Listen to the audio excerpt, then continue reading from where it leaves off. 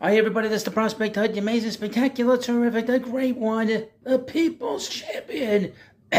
Your host, the Hut. Welcome back to the Prospect Hut, and hopefully you like this video and hit that subscribe button.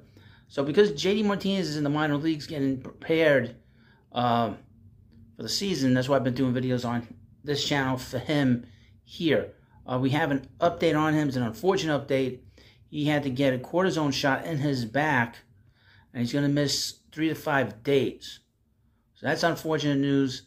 It doesn't necessarily surprise me because he's had a bit of a bulky back over the last few years, since 2022 when he was with the Red Sox.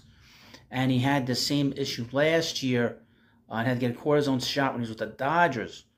According to him and the Mets, he should be back in a few days. He should be feeling better. That puts his timetable to be with the Mets probably not for another 10 days.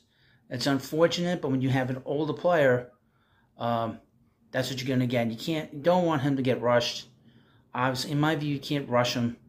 And the Mets have been playing fairly good over the last few days, and the offense has been pretty good. There's no reason to rush him, and just sort of take your time getting him ready for the season. He's going to be playing a lot of games. He's going to play at least over 100 games this year, and you have to sort of manage him health-wise. And that's really what the Mets are trying to do right now. And hopefully he'll be here before you know it. Maybe he'll be here with the Mets when they go to play the Dodgers next weekend, or the following weekend, and they play the Giants as well. So hopefully when the Mets go on the road, they'll have him. But we'll see. But he'll be here when he's ready, and hopefully he'll be here before we know it. So let me know what you think about this. And I would mention this before I forget.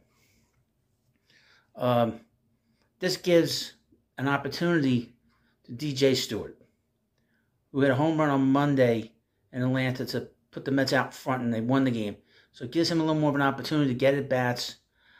I don't think Mark Vientos is coming here. So I know a lot of people want him here, including myself. But it doesn't seem like the Mets want to bring him up. It doesn't seem they want to have him sit around and not have position, because he's not playing third right now.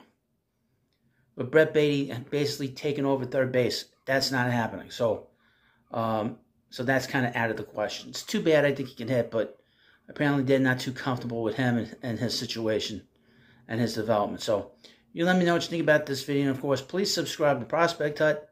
Thanks for watching, and I'll see you later.